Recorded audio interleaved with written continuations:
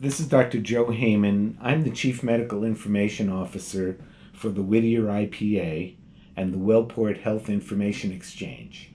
And I've been asked to show you a few things about medical records that you may not be aware of. Many patients probably would like to know what exactly is inside a doctor's record. And I thought I would demonstrate for you what a simple note looks like in a doctor's medical record. Most doctor's records have the same format that I'm going to show you right now, and this is actually an electronic medical record that a doctor has used. And I wanted to tell you that this patient has given permission for us to use her as a demonstration, so you need not worry that you're going to see something that you shouldn't see. As you can see at the very top, it gives a little information about the patient. And then the next thing is what we call the chief complaint, or the reason for the appointment. In this case, it lists hypothyroidism, which means an underactive thyroid gland. Then there's something that we refer to as the history of the present illness, and that generally is a brief history of the particular problem that we're discussing at the time. And so here you can see that there is a discussion of how this happened and why. Then below that, you'll see there's a list of the patient's medications, allergies. It shows her vital signs that are frequently taken and entered by somebody else in the office besides the physician. There's a family history.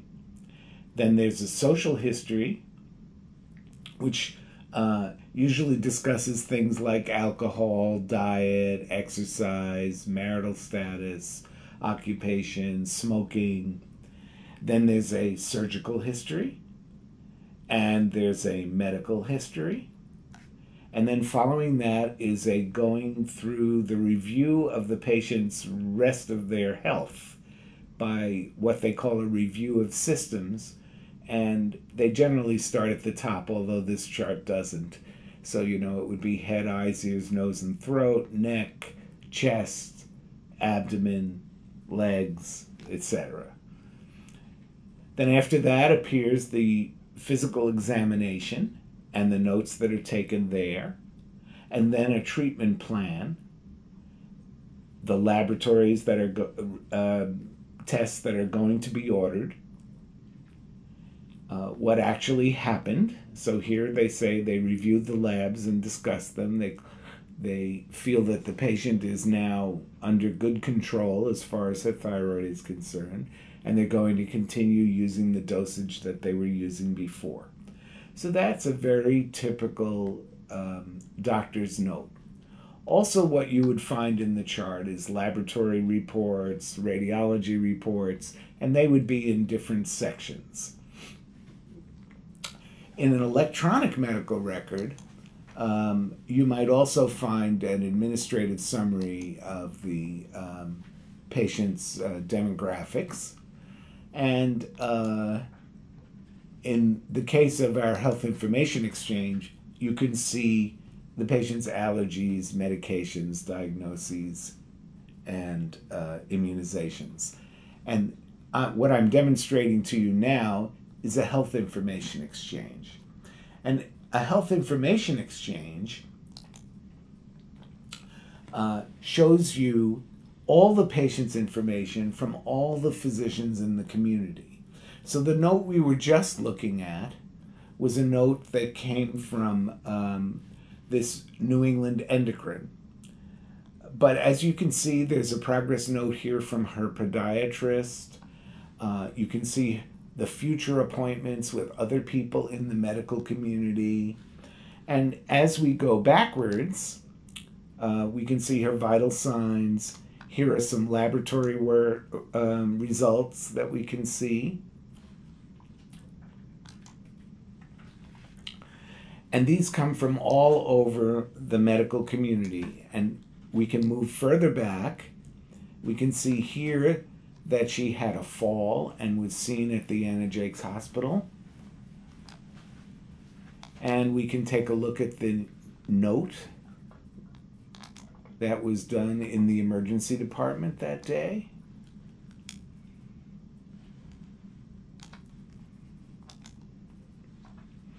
And if we go further back, here's a visit to the Anna Jakes Hospital where the patient had several x-rays. And as you can see, the x-ray reports are right here. We can go from one x-ray report to the lab work. We can go backwards and we can go see a second x-ray. Is there an x-ray of her ribs? And this is her sacrum and coccyx. So as you can see, not only does this show you all of the patient's visits, but it also has her laboratory work and her radiology information, as well as progress notes. And anybody within the medical community who's taking care of this patient can look at the same information. So that's the benefit of a health information exchange. Now what I would like to show you is the benefit of a patient portal. Now in this case, I'm going to be showing you a portal that actually is into the health information exchange. So this allows the patient to actually see a summary of her entire community's information, and also allows her to have a message with the practice that she's interested in using. Many portals just go to one hospital or one practice, but the principle is the same. So after signing in with your username and password, you get to the patient portal and you can open up the continuity of care document. This document allows you to view all your clinical information.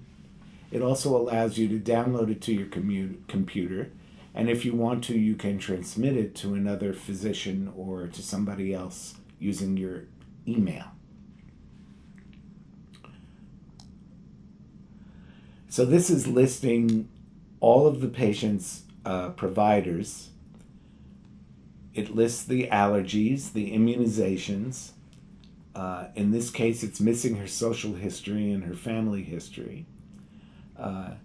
It shows vital signs, and then it also shows some demographic information about the patient's insurance information.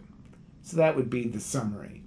If the patient has had some laboratory work, the patient can actually see their laboratory results right here on the patient portal, as you can see right here.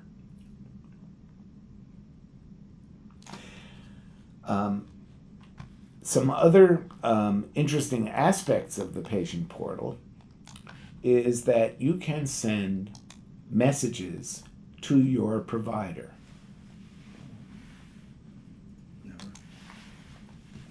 For example, you could select your provider here,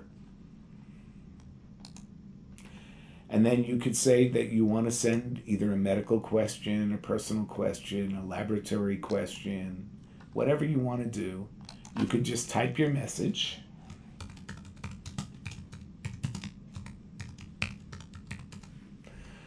And you submit it, and then the provider will receive it. It's completely encrypted so that nobody else can look at it. And when the provider receives it, they can actually open it, answer you, and send you a message back that you would see here in your inbox. You can request an appointment by picking a particular date and telling why you need it. And you can request a prescription refill in the same way. You would select your pharmacy, select your provider. If you know the medication and dosage, you would just put it in there. And then you could add another one and give any comments that you have.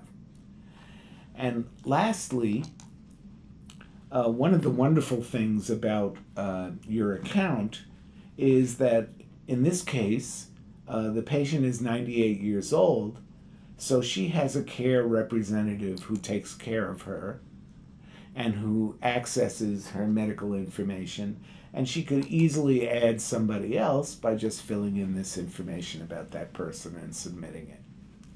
So now you've seen, in summary, what a doctor's note looks like, what a health information exchange looks like, and what a patient portal looks like.